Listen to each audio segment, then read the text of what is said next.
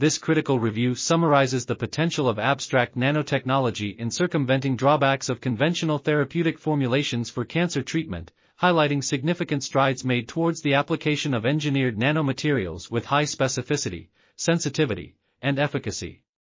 Tailor-made nanomaterials functionalized with specific ligands can target cancer cells predictably and deliver encapsulated payloads effectively.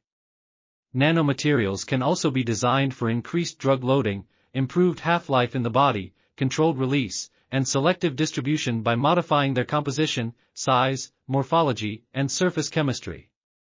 Polymeric nanomaterials, metallic nanoparticles, carbon-based materials, liposomes, and dendrimers have been developed as smart drug delivery systems for cancer treatment, demonstrating enhanced pharmacokinetic and pharmacodynamic profiles over conventional formulations due to their nanoscale size and unique physicochemical characteristics.